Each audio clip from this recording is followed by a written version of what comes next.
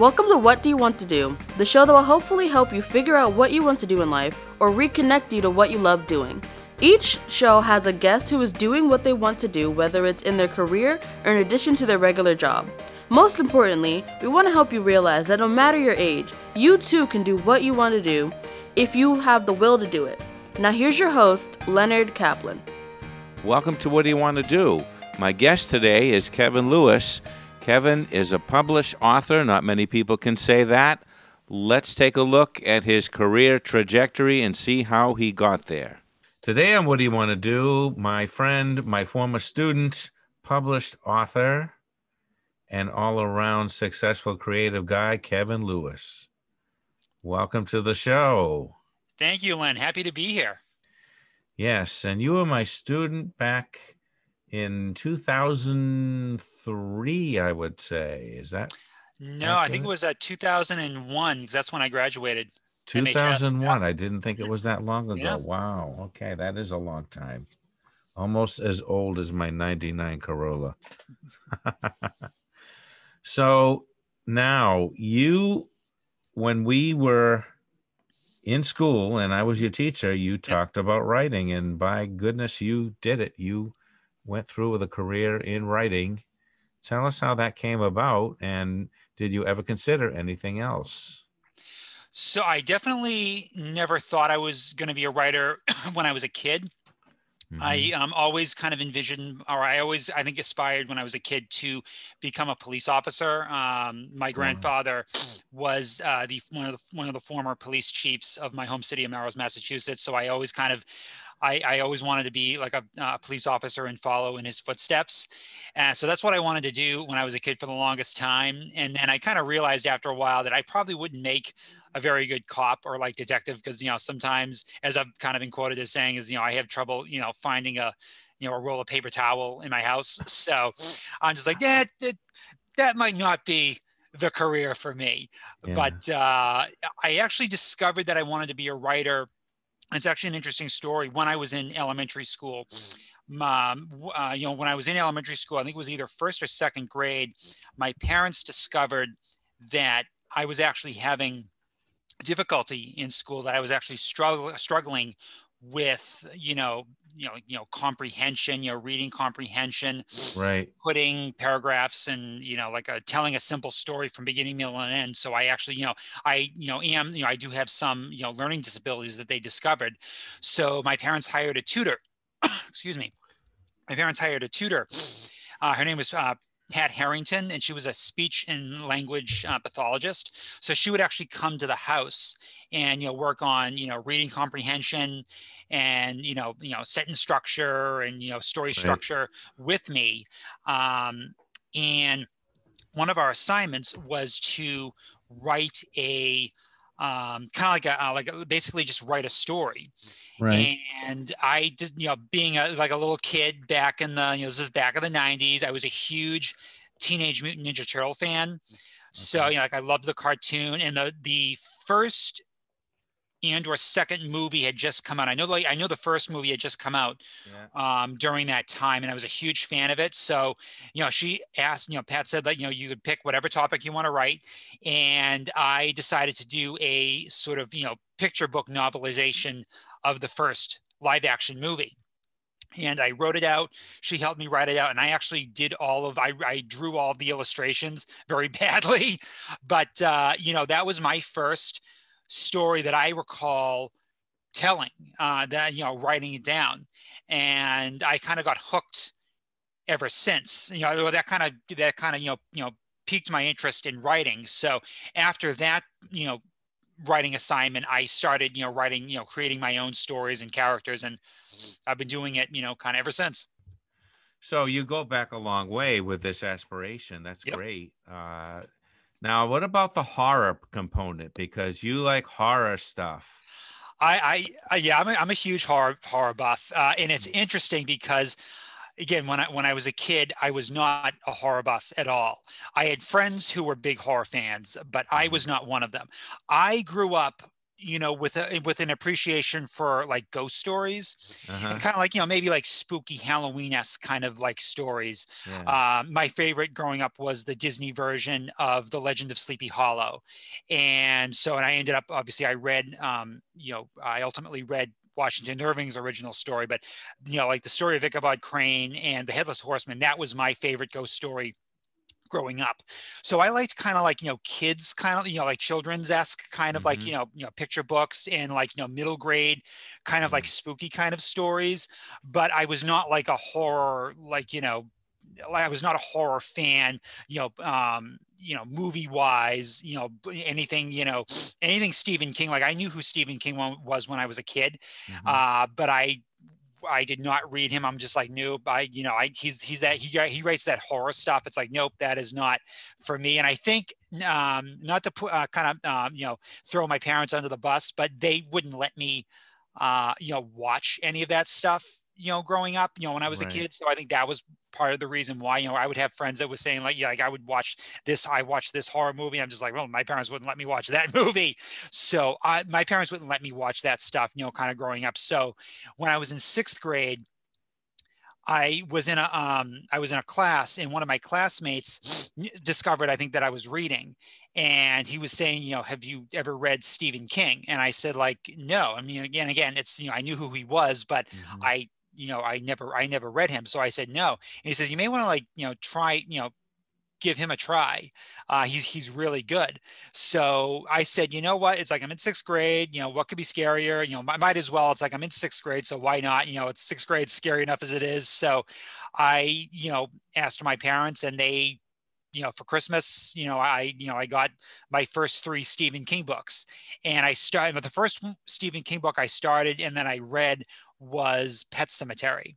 Mm-hmm. And it was that book, and then the second book I read after him was Salem's Lot, Okay. which, I mean, Salem's Lot, I think, definitely sealed the deal. I'm just like, okay, yeah, horror, like this is my new favorite genre. I loved what the horror genre, I think, can do. I mean, there's so much that goes into a horror story. I mean, you have, like, horror, suspense, mystery. You have romance. Sometimes you can have fantastical elements, thrown in. Sometimes it doesn't even have to be supernatural at all. It could be, like an everyday kind of, story. It just so many elements that go into a horror. You go into a horror story, and I think King was really the one who inspired me to become a writer. I knew I wanted to be a writer at that point, but Stephen King was the one that inspired me to become an actual horror writer. And I think it was because of his ability to kind of create these worlds and create these believable characters that he would just throw into these, kind of horrific and, a lot of times supernatural situations, and how they dealt with these, supernatural situations. That just fascinated me. So that's what got me into horror writing and Now, the horror genre itself. before King, what was your favorite genre? Just the ghost stuff? I think it was the ghosts. It was the ghost stories. Like I was a huge. I mean, I remember when I was a kid. I read all the Bunnicula books. I don't know if there's any more since, but Bunnicula was kind of like middle grade esque kind of horror. It was Yeah. supernatural, but again, it wasn't like, it was sort of maybe kind of Goosebumps level, but maybe a little below that. And it was Mm-hmm. it was spooky, but there was a mystery to them. All of them were mysteries. But it was definitely, the Bunnicula books, those were huge. I was a huge fan of those books, when I was a kid. I loved detective stories, mystery stories. Mm-hmm. I would, even though I couldn't, watch like horror movies, I would watch like mystery movies, like all Yeah. the classic Columbo, Yeah, that's great movies. stuff. And yeah, I mean, so that's what I was interested in as a Oh, kid. interesting. So now in the movies, and I think I understand your parents' concern Mhm. because the movies have become very unkid friendly for the most part, unless it's specifically for a kid. And even some kids' movies, there's some questionable things that I personally, you know, um, but I think a big part of what puts parents off toward horror is there is a little bit of a blurry line sometimes between horror and gore. Okay, and you're knowledgeable about this stuff. When do you think that started to occur historically? In terms of, you mean like the blood and the gore? Yeah, I mean, things are spooky, but Yeah. like they go, like I'm thinking of the movie It, for example. Yes. It, I would not classify as a horror story in your style and the style that you admire, like in King. You know, I would classify that as gore. You know, It Some elements of it are very gory. right. And what springs to mind is in the very beginning of it, both in the novel, which is a classic, and the at least the like the remake of it, where little Georgie Denborough, you know, gets killed by Pennywise. It is very graphic in both the novel and Yeah. in the movie. And there were other elements of it that were, definitely gory. I think it can be both. I think gory and kind of your staple kind of horror movie, horror story, because there is this kind of demonic, kind of cosmic-esque kind of creature, kind of terrorizing this Mm. town, and like the children in Derry, Maine. But I think you're right. I think it draws a kind of a fine line between gore and kind of the classic horror tropes that don't necessarily have Mm-hmm. gore attached to them. I think horror stories can be gory and not gory. I think it depends on what you're going for in terms of scare tactics. Right. I think certain movies, like slasher movies, you have a psycho chasing you with a weapon. And it's supposed to be bloody. Uh, but there are some slasher movies that don't have gore in them. Right. Maybe like some slasher movies that were either made for TV, along those lines, or like a killer targeting you, Mm-hmm. or just certain, like John Carpenter's Halloween. There's no gore in them. People get killed and knifed, but you don't actually see blood and gore. There's reasons, there may be some backstory, behind that, but it sometimes it kind of depends on the horror factor you're going for. Right. Very, very interesting. Now, let's describe to the audience here who are aspiring to do what you do Mhm. and get paid for it. What was your training and which direction did you go in? Because there's a lot of things out there. There's online classes, Yep. there's Writer's Digest classes, there's the traditional college route where you major in fiction, I guess, Mhm. or in literature. So, which one did you choose, and are you satisfied with your choice? So I've kind of done a little of everything. I've done, the classic, like the college route. I went to Emerson College. I did take some creative writing courses at Emerson that were very helpful. And currently I'm taking courses, hopefully hoping to apply to a master's program at Harvard Division of Continuing Education. So Wow, good for you. I've taken courses so at Harvard DCE, creative writing courses. I've taken short story writing courses, a kind of elements of the writer's craft course. This past summer, I took a screenwriting course. So all of that has helped, improve my writing. Um, I'm a member of a couple of horror writers groups, and I know a lot of horror writers in the field. And I've actually two of my favorite horror writers, Christopher Golden and James A. Moore. Mm-hmm. They taught, they taught, like, it's called River City Writers, which is a kind of a writing, kind of, it's basically like a writing organization where they actually teach you, elements of the craft. I've taken seminars from them on, you know, agents and query letters, or contracts. I actually took an intensive, writing. I think it was a writing your novel course, where and among a bunch of my writer friends actually, we participated. It was 4 weeks in November, and it was once a week. We would, write. We would send, Chris and Jim our writing samples, and they would critique them. And again, just invaluable, feedback, Right. from them. I've participated in writers' workshops. So writing clubs, and we've had I've had my work, and I've read other works and critiqued them as well, and I've had my work critiqued. I think, but also I've with the writer friends that I have, and some of them are just some wonderful, wonderful friends that I've met through the horror writing community. We beta read each other. So I've had people beta read my work, short stories, a couple of novellas I've written. One of them, Catcreeper, I had that beta read, and I've had my stories, professionally edited as well. So I've kind of done a lot. Okay. Now, this is asking for honesty now. You've had all this training, different types of training. Are there any that you would choose over the other? Are there any that you would say, that was a waste of time? Or are there any that you would say, well, that, if I had to do only one, is the best?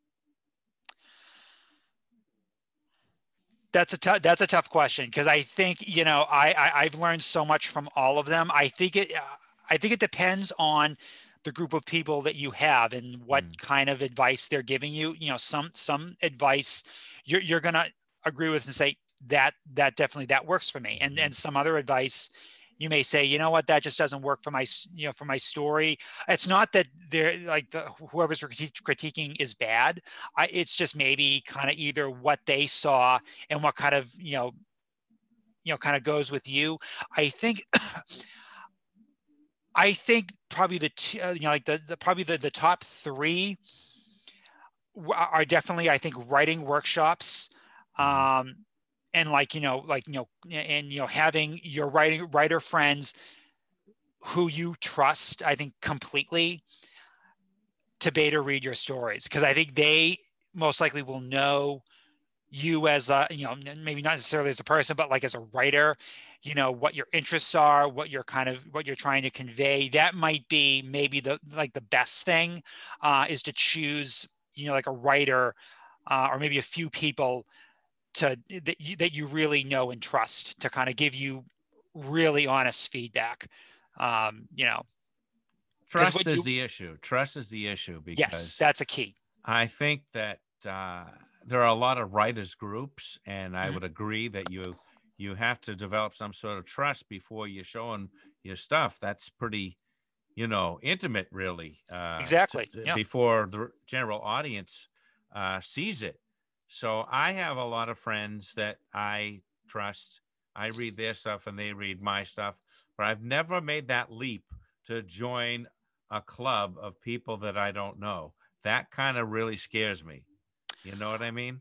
Like at any time you send your workout I think even to your friends, I think it's nerve wracking, because it's like, are they going to like it? Are they going to, not like it? And, I think it's, I go through the same thing. It's, it's nerve wracking, at least with people, it's your, I think you feel a little safer, but still you want that, you want honesty. You don't want someone to, obviously be mean to you. But you want someone who is brutally honest with you enough to say, this is what works. This is what needs to be, in his or her opinion, what needs to be improved upon. Constructive criticism, that's great. Okay. Yeah. But what I was getting at is the P word, plagiarism. How do you know that when you're sending your stuff out and they're reading it, that they're not liberally borrowing, to be kind, your idea and expanding on that? I think that's the big question. It's, again, I think it's trust. I think you need to trust whoever you're giving it to, that hope and pray that they do not steal your stuff.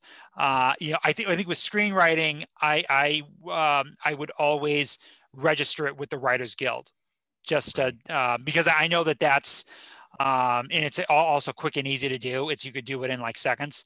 But I think that's, if you're having your screenplay, looked at, I think either way, whether you're having someone read it or you're sending it to a screenwriting agent, or manager or company, to definitely, protect that. Cause I know that that's there, and it's quick and easy to do that. But I think with prose writing, I was always told, this was years ago, you don't really, particularly with short stories, you don't copyright short stories. But I think novels, I think it's, you just kind of, again, it goes to the trust issue. Do you trust this person to not steal, plagiarize your work? So let's talk about screenwriting for a second, because I took Emerson's screenwriting program. I have a certificate in it for all that's worth. They teach you how to use the right brads to hold it together. Yep. And the right paper to buy and all that. And I'm wondering now, my course was a long time ago. Yours must be a lot more recent. Has it changed? Is it all digital now? Do you still have to send it in a physical way? Meaning to submit to studios or whatever? Unfortunately, I don't. That's not something I know. I haven't. I've had a professional screenwriter look over my script, which this person gave invaluable feedback on. He's a horror writer like me. Yeah. But other than that, I have not sent it to. I haven't actually submitted screenplays to agents or companies in a long time. That's actually one of the other things I'm working on now, is to kind of work on one more revision of the horror screenplay before I really start to send it out to either festivals or agents or companies. You are successful in you have Catcreeper. That's a novella. I want to get to that in a second. And you're also writing screenplays. When you think of a story, how do you decide whether it's going to be prose or screenplay? So I think my first love is prose writing. That's what I always wanted to be, since I discovered sort of my love and my passion for writing. Yeah. So everything I've always kind of envisioned, always kind of, I just thought that it's either going to be a short story or like a book of some kind, either a novel or a novella.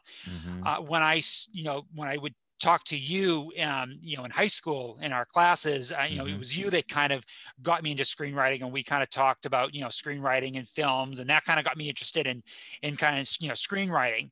So I kind of, I always thought it would be cool, even before that some of my stuff would be like maybe adapted, but I never really thought of doing it myself. So, when I used to talk to you, you kind of got me hooked on screenwriting. So it's kind of, it's sometimes I've envisioned stuff where I've said to myself, I could either write this as a book or like a screenplay. And sometimes I've actually started, working on it as either a book or a screenplay. I've either started like, writing out scenes or like an outline or like a treatment. But one example, which is kind of an interesting example, is one of the first kind of horror stories I started writing on, which was Catcreeper, but another one was a vampire story that has just changed over the years. I ended up writing it was probably like a 45 or 50,000 word book, and then when I was at Emerson, I started I started writing the screenplay version of that at Emerson. And then I ended up revising it and retooling it and just, completely finishing the screenplay at Emerson. I still haven't done anything with it. I've tried to kind of sell it over the years, but I've since started transposing the unproduced screenplay of that back to a novel and rewriting the actual novel from the screenplay version. So, but some scripts, like the horror script that I want to revise and send out, that was solely, I wanted to write that as a screenplay. I knew it would only work as a screenplay and not as like a book, because it's a slasher movie kind of in the vein of like Scream and I Know What You Did Last Summer. So it was made to be a feature length. Right. Wow, that's really interesting. Yeah. So, no, so but as a whole, you prefer prose to screenplay. Yes. Although sometimes with screenwriting, it's interesting because one of the things I'm trying to get better at in with prose writing is descriptions. To try to, I think that goes to my, it kind of speaks to my, my learning disability. I'm not 100% sure, but that's one of the things I want to strive to, better myself. Right. And with screenwriting, you don't have to necessarily describe everything. No. So I kind of like that about screenwriting, but it's more about just getting the action and keep going with the action. Describe a little bit, what's supposed to happen, who says what, and kind of keep going. And I kind of like that kind of fast pacedness of a screenplay, to that of a novel. But I love novels, I love novellas, I love reading them. But as I find that interesting about screenwriting, but I haven't sold one yet. So, speak to the difference between a novella and a novel, because you picked a novella for Catcreeper. So basically, kind of the basic difference between a novella and a novel is, the main Length. thing is word length. Okay. Novellas, depending on the publisher, usually range from, I'd say, maybe 20,000 words to maybe 50,000 or a little under 50,000 word range for a novella. For a novel, again, it depends on the publisher. You have to make sure that you're adhering to the publisher's guidelines. Typically, novels, the word length is 50,000 to on up. And I think, novellas, I find a lot of times, I haven't done it yet, but I find novellas, it's mostly written in the viewpoint of like the main character, or like the narrator. Not necessarily that the narrator is speaking in like first person or whatnot, but it's typically we follow the main character and we're kind of Mhm. almost in his point of view. I don't think that's a hard and fast rule for novellas, but I find that that's the case with a lot of novellas I read. So, would you say that a novella pretty much sticks to the main plot and there are no subplots? Sometimes I think, again, I think a Mhm. lot of times, yes, because again, you're kind of you're moving along with the main character. But sometimes I think you can have, I think one of my favorite Stephen King novellas is The Langoliers, which is actually ironically the first miniseries of his I actually watched, Mhm. back when it came out in sixth grade. I remember reading that book, and if I remember correctly, that has that it's characterized as a novella that was published in Four Past Midnight, which is a collection of novellas. But Mhm. that novella had many different, each chapter had like different character viewpoints. So I think and they all had their kind of their characters, their development, and their kind of like their goals. So I think it depends on, the novella. Mostly, it's most novellas these days. We stick to kind of one main character that we're kind of following along. There's other characters in the story, but we're kind of following along with kind of like one main character usually. Interesting. Let's speak to the business of writing as far as making a living. Now, Mhm. I asked this question to all my guests. What was your family's reaction when you said, "This is it. I'm going to be a writer"? Have a day job. They Yes. were very supportive, but they wanted me to be able to write. And I'm not a full-time writer. This is Right. a this is it's kind of, it's a hobby side kind of, it's but they did say that that's great, do it if that's what you want to do it, but have like a backup plan, have like a day job so that you can make a living, so that you can pursue your creative writing ambitions. That's very interesting that you say that because I correspond with a writer in England. His name is Angus Donald. He writes a lot of Robin Hood stories and fantasy, and he Ooh. just released a book called The Berserker, The Last Berserker.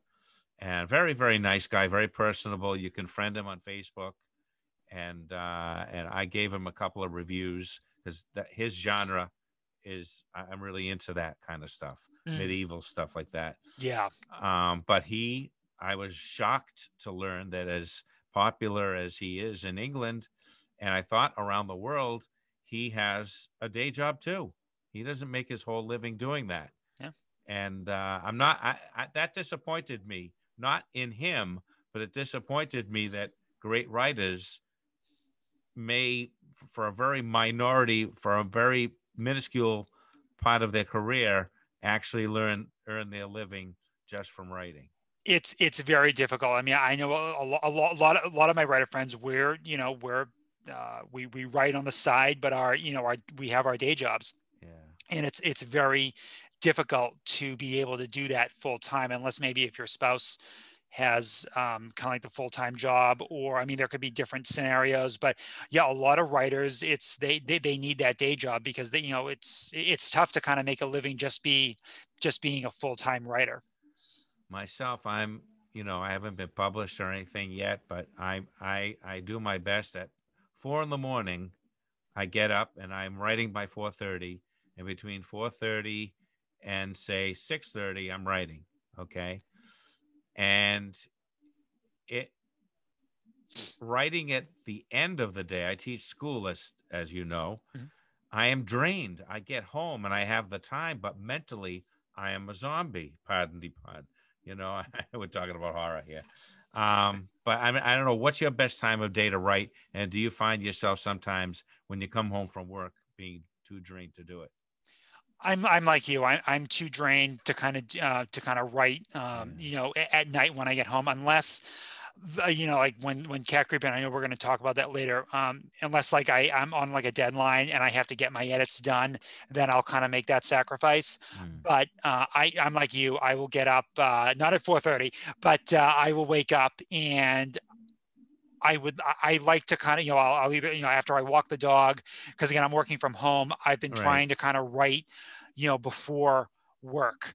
Lately, I've been working on, school work, because I'm taking a middle grade and young adult fantasy writing course. So I've been trying to work on my final project, which is it's a spooky kind of, middle grade, spooky horror book. So I will write a lot of times before I log into work. So, and that's been phenomenal. That's worked out very well for me. And I would like, I want to continue that, because it's like you said, it's like, if you have like a goal, like a writing habit, that if you can stick to that, you can get so many words in, and write so much. Yeah. Yeah. Well, I found that I did that, and I'm the type of writer that I'll plan something, and then as I'm writing, I'll veer away from it. Meanwhile, I'm keeping the eye on I know the end of my novel, but I've gotten to the point where my novel is like a jigsaw puzzle. And I know I've written a whole bunch of stuff, and I spend half my time looking for it. I find so with when I wrote a novel about maybe 5 or so years ago, and I really need to go back to it and revise it, because it's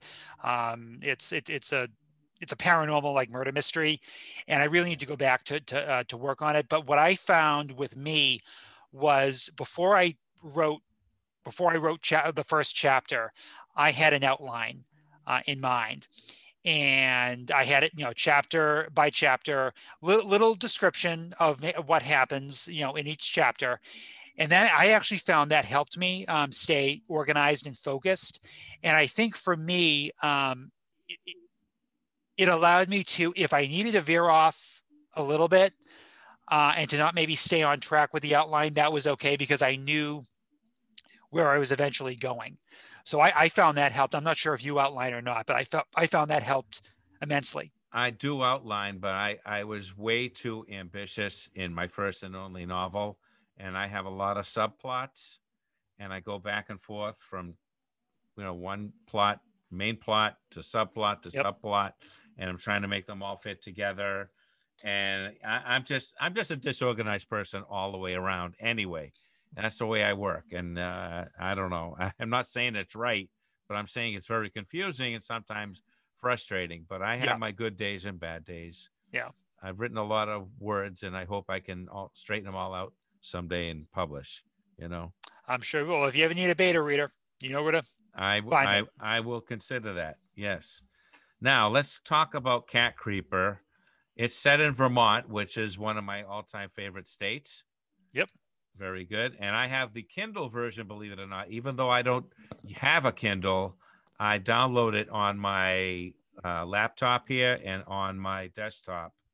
So I will read it, during that, Nice. certain Enjoy. books, Uh, I like how you start off and everything is normal and you set a very believable path. I like that you, for me, the best horror is the horror that you can believe could happen in this world. And the only way to establish the ridiculous or the paranormal is to have that sense of normalcy. Mm-hmm. And that's what you do very, very well. I like this. Thank you. These people in there, they're likable and everything. And tell us your process. And why do you think this novella got published and others maybe like the vampire story did not yet? I think so. To kind of give a little backstory of this book, I started this book, I want to say probably back either in 6th or maybe 7th grade. And again, it was because I wanted to write a Stephen King type of story. And like you said, King writes believable characters in these like, horrific supernatural, situations. And that's why he's still, phenomenal as a storyteller. So yeah, I started it back in 6th, 7th grade, and I wanted to write a Stephen King story. And I remember being fascinated by the Pet Cemetery paperback cover that my parents bought me. It was the original, I think, paperback kind of edition with the cat in kind of like the foreground and the man, Dr. Lewis Creed, walking into the Pet Cemetery in the, in the background. And the idea of just, bringing something back from the dead kind of intrigued me, kind of almost like that kind of Frankensteinish kind of Pet Cemetery kind of way. So I set about, kind of doing my own version of this. I weaved in, witchcraft. The first draft of this is, it flows pretty much like the actual novella that, came out. It was about 10,000 words and maybe give or take, but I ended up losing the first draft of it. It was on, I wrote it on Professional Write. Oh my God, that must have been devastating. Yeah. So I had to write it from scratch, but luckily this was the story. I knew that whole plot, all the characters, all like the motivations of these characters, all the scenes in my head. That's how much I was like totally invested in this story. Amazing. And, yeah. So I wrote it and I kept working on it throughout the years. I don't recall working on it when I was at Emerson. Maybe I did, but after I graduated and I started, meeting attending horror conventions, horror writing conferences, book signings, I really started to kind of get back into the publishing arena. And I started working on the Catcreeper, and I started sending it out to small press publishing companies, and they got rejected many, many times, as kind of like it's like kind of like our lot in life for like writers. It just, rejection upon rejection. But I just kept going. I sent it out. Ultimately I ended up having the Catcreeper both professionally edited and beta read. And two of my horror writing buddies, good friends of mine, Rob Smales and Stacy Longo, they own their own editing service company, and they professionally edited it. They did a great job. Pointed out, kind of, issues here and there, either character, motivation issues, plausibility issues. So I worked on that. And then I ended up sending it to a friend of mine, Tom Deedy. He's a phenomenal horror writer. He's a Bram Stoker award-winning author of Haven. Wow. Again, he's like a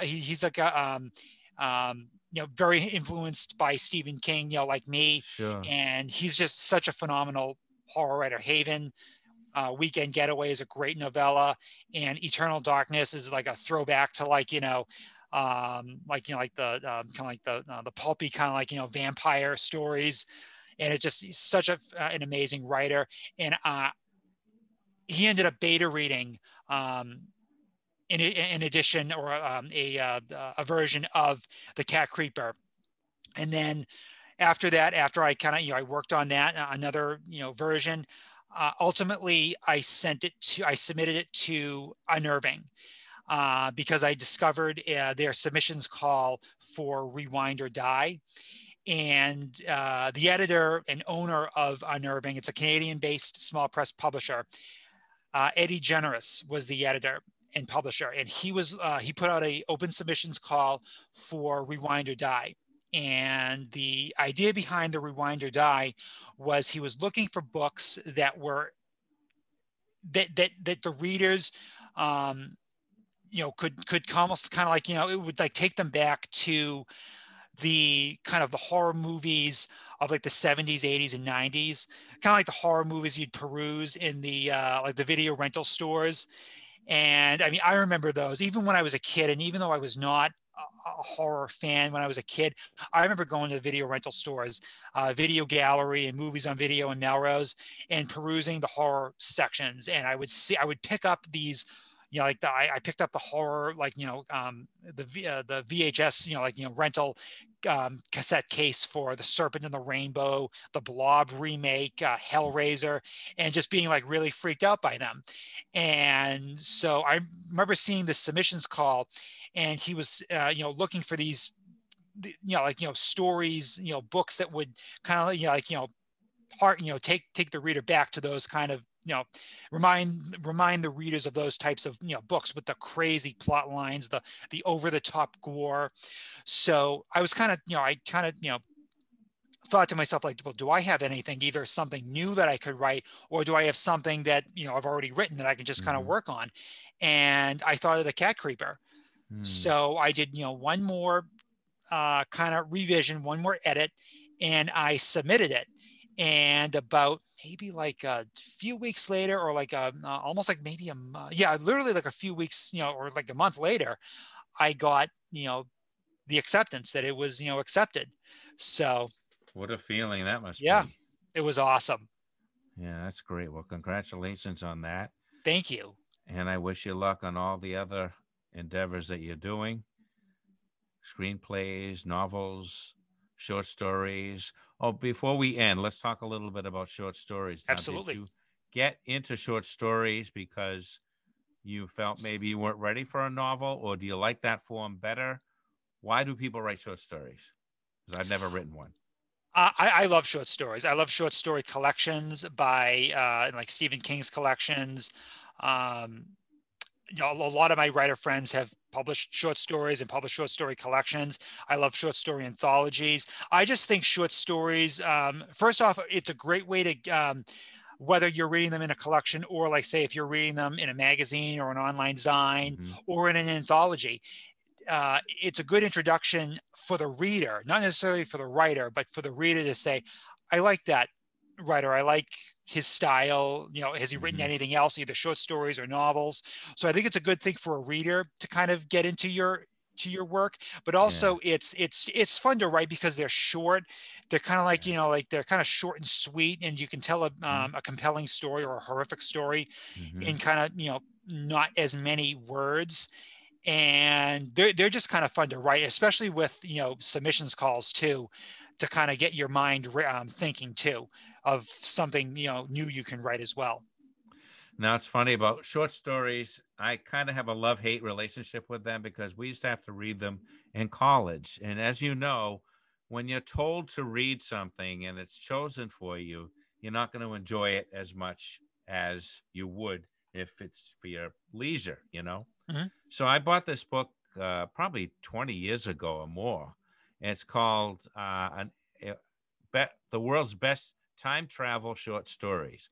I love time travel stories, science fiction, that stuff like that, fantasy. So I pick it up and I'm reading it and I'm saying, Rod Serling, Edgar Allan Poe. I didn't even know he wrote anything like prose, and it was quite good. And it was edited by this guy. I won't say the guy's name because I'm going to diss this guy. I go through all these stories and I find that the editor has his own story in there. and it's absolutely horrible, you know. So I kind of got in my mind like, yeah, he published this just as an excuse to get his name in between all these great writers like Rod Serling and Edgar Allan Poe and all those guys. But it didn't work, mister. That's what I Uh, wanted to shout at the guy. You know, it was just, it's funny, but it's kind of pathetic at the same time, you know? I mean, it's sorry that happened to you, but I can honestly say, like, I love short stories. Yeah. They're fun to write, but they're fun to read too. Because again, you can kind of, there are some real gems out there. Yeah. I'm getting into them again now. It took me a long time. I generally like novels and I love not real big novels. I was a big James Michener fan. I don't know if you ever heard of him. I He have. My grandmother used to read him. Yeah. Yeah. So I have all of James Michener's books, huge books. I read Yes. The Source about the Middle East. It was 1,088 pages. I like getting immersed into that world that they create about, you know, whatever century it is, Yep. how many generations it covers, these generational. It was a mini series in the 70s as well. And I interviewed the author, the director, rather. His name was Virgil W. Vogel. I interviewed the director early in my video career, and I have to find that and transfer it and get it on YouTube because I interviewed him. It was a pretty wide ranging interview, much like I'm doing with you right now. That would be, I would watch that. Yeah, that Yeah, would be really interesting. I've always wanted to read James Michener. yeah, I remember going over to my grandmother's house and looking at his books. She had them in, like, hardbound, paperback. Oh my, yeah. yeah, she had a lot of his books. And you know, because of my love for Michener, you would think that I write historical novels or historical stories, but I always wind up writing fantasy or science fiction. And I don't even understand it myself. I mean, I do read science fiction and fantasy, but I read like Angus Donald I read before, you know, Mhm. like I mentioned before, and I don't know, I don't even understand myself, but I think it's about and sometimes it's always good to kind of write something a little out of your comfort zone too. yeah, yeah, Something, and you might find that, I actually really enjoy writing this. I want to write more of this. So I think yeah. that's, try it sometime. That's yeah. Yeah. Well, I do plan on trying it. But I've got to make myself finish what I'm writing. I've been writing it Yes. for 12 years, Kevin. Yeah. 12 years on the same novel. So It, Len, it took me about 20, 25 years to finally publish the Catcreeper. So wow. it's, you're I doing love good. I love your system of beta reading. You go from beta editors to beta readers, and by the time it's on the fourth or fifth one, it's pretty polished, I would imagine, you know? It is, but even still, the editor at Eddie did a phenomenal job, kind of editing and kind of, doing another edit through the Catcreeper too. And I learned a lot, to kind of, in terms of, not being in the character's head too many times. And it's like, that's kind of like um, an issue that I have that I need to kind of, like, watch myself for. So it's I've just learned a lot, and also just, be more descriptive, especially with some of the gore scenes, because it's a creature feature and it's a monster on the killing rampage. So it's like, you gotta amp up the gore. And he kind of taught me to kind of, to do more of that, to kind of be more descriptive. What are we seeing? Kind of what's going Yeah. on here. So Right. Very interesting. Well, I want to thank you for this time, Kevin. thank you, Len. And it's been a lot of fun. For all the people out there, my last question: what would the advice be for people like they think they want to write, but they're not sure, or they're afraid what people will think, or they don't have the confidence? That's a big one that I know is an issue. What do you say to that? I think, it's always nerve wracking to get your stuff out there. Even when it's out there, it's nerve wracking. Are people going to like it? Are people, not going to like it? I think the biggest advice is to, really just kind of take that leap and put yourself out there. And, if you're not sure of, of how your story is so far, get some trusted, whether they're writers. I mean, I always go with writers, but people that you really trust that will give you, constructive, feedback to help improve your story. Seek those people out, and because they'll help you make your story better. And yeah, just put yourself out there, kind of take a chance, because it's Right. worth it. It really is. All right. Advice from a published author, Kevin Lewis. And thank you very much for joining me. Thanks for joining us today on What Do You Want to Do? Kevin Lewis is a fascinating guest, and we look forward to more published works from him in the future. Bigger and better, I'm sure. So until next time, what do you want to do?